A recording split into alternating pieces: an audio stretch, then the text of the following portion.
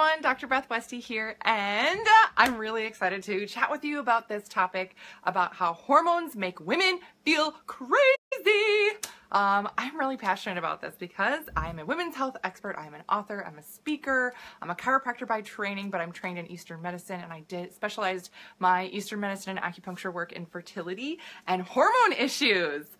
Yay! So I really welcome any and all questions if you guys have, and please, if you feel more comfortable messaging me, I would be more than happy to discuss any issues that you have regarding hormones and women's health, because there's so much information out there that is just not available for women and really specialized for women. So one of the things that I talk about a lot is nutrition for women, nutrition matching your hormones, how to really get your body in sync, and using, nutrition and physiological tactics to really work with your natural body chemistry. Get a completely different result. Super exciting, right? Yay! What's not so yay is when you feel like garbage, like a pile of hot, steaming garbage. And women who can relate to this will know that you're like, oh, I'm exercising, I'm eating right, I don't understand. Why do I not feel good? My body just doesn't feel like my own. Maybe you've had a kid or 2 or 3 or 8, right? Maybe you've just, had some type of illness or injury that your body just doesn't seem to be responding from like it used to. There can be a big shift in hormone that not only makes you feel like you're not in your own body, but that makes you feel crazy. I can't tell you how many women I talk to on a daily basis that tell me the same thing over and over again, and they're almost, I want to say, like feel ashamed that they feel like it's like apologetic about feeling like I'm crazy. I'm sorry, I feel like I'm crazy. I feel like, and I try and talk to people and they don't understand. And I'm like, no, you are not crazy. So many women feel like this. And then they feel like it's just them. Like it must just be me. It just must be me that feels like I'm going crazy. It's not just you, right? When your body hormones change and your body chemistry changes, it changes everything. When you're feeling like you're not in your own natural body and there's certain different stressors that are being set off, everything else changes from there. So it is very different, and you are not crazy.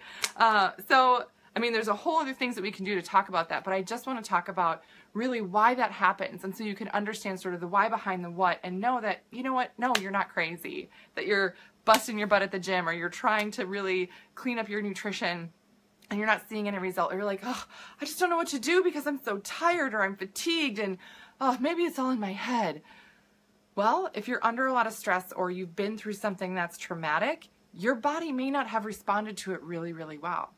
It can take a minimum of 3 months, that's 90 days, that's 12 weeks, for your hormones to shift in your body. And that is if your body and your hormones and your organs and everything are running at top speed. That's how long it takes. That's like the cycle of creating an egg and everything for ovulation. That's the cycle of all these things. It's a cycle of if you start on a thyroid medication, right? They're going to make you be on that for at least 3 months before they're going to test and make sure that it's the right dosage for you. That's just sort of the pace that the body works. It's kind of slow. So keep that in mind when you're going through and doing these things. If you're trying to do a crash course, shift or change in something, you may be doing more harm than good if you're not really letting your body take hold of a change in exercise or nutrition. That can be really, really damaging. And then it can make you feel even more crazy because all of your hormones just changed again, really rapidly. Oof! And it's really tough for your body to come back from and respond from. So this is something, if you're like, oh my gosh, I totally feel like this. I totally feel like I'm crazy, or I totally feel like, oh, I don't know where to turn or what to do next, right? Absolutely. Here's why.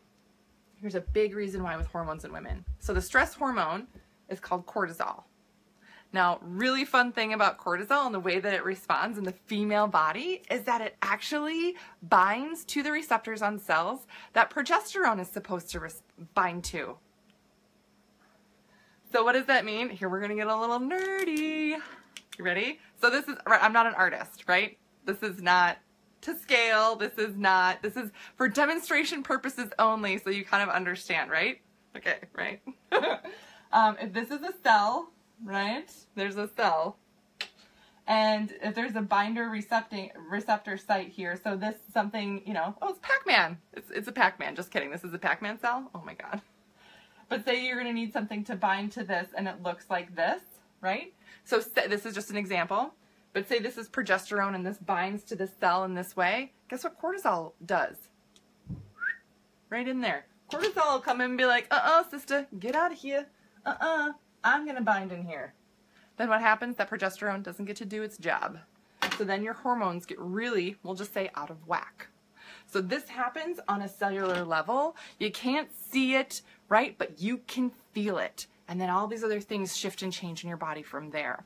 So a lot of women are like, I don't understand. I feel like it's just me. It's not just you. There are things that change, and a lot of it's from stress. Now, stress, really fun thing about the way the human body reacts to stress is that the stress response can be set off and started from even a thought. You know, not just, I'm exercising, that physical stress or chemical stress from, things that you're eating or things in the environment. It can be mental and emotional stress. Sets off the same response. And it can be from a thought from the past, present, or future. Bing! Oh, that's great. Now, how many people are stressed out hearing that? Oh my God! What do you mean? If I think about something from the past that makes me stressed out, I'm going to start to get stressed out again? Mm-hmm. Yeah, because your brain doesn't know how to just turn it off automatically. It senses, whoa, danger, danger. Yep, here we go. Stress response, boom. And then all these things happen. Becky, this is so me, right? Yeah, so the stress response happens and it's just the way it goes. Yes, you can meditate. Yes, you can do all these things to really try and target stress. Absolutely. And those things can help. But really on a cellular level, when that cortisol is released like that and it really interrupts the way progesterone runs, that's what happens, and then you end up feeling like you're crazy. You're not crazy. So this is not a video necessarily for PMS or PMDD or hormone shifts and things in perimenopause and menopause, but these are times of life for women that they feel like they are going crazy.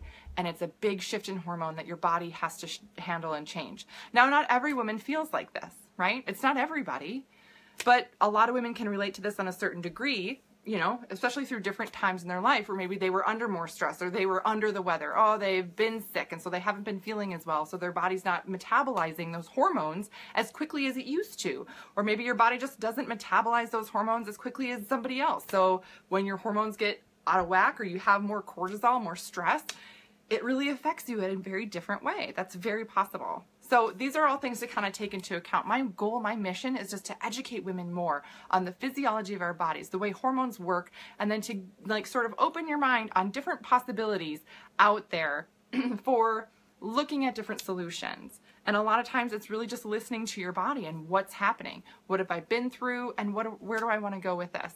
Sarah, yes, different times in life. Yes, right? Totally, Sarah. Hi, Sarah. So this is something that if you should do something for nutrition right after pregnancy. Crazy hormones. Oh my gosh, April, right? Yes. Yes. That's a great idea.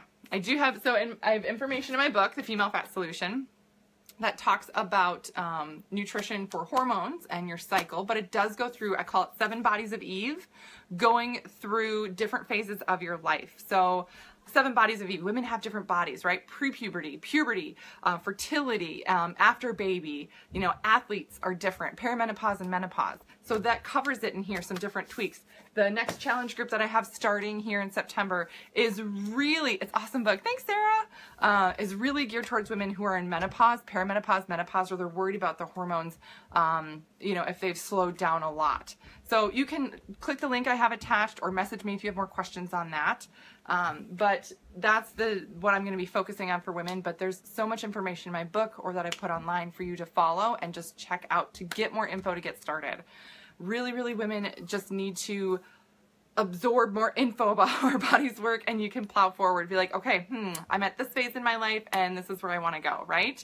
But absolutely, going through fertility or going through the birthing process. Holy cow, crazy hormones. Absolutely. But again, yeah, women feel like they're totally crazy. You're not crazy. It's a different body physiology. It's different body chemistry going on. So you just need to kind of help things out at that different phase. All right, so that's what I got for you guys tonight. Again, if you have questions, please don't hesitate. But I will be on here again tomorrow, giving you guys more info. I'm going to talk more about exercise. I've been talking a lot about nutrition. I want to dive into a little bit more exercise. I've gotten some more questions on fitness and exercise and how to really link that up with your hormones to get the best result for your bod. So we're going to talk about that tomorrow, so stay tuned for that. Have a great night.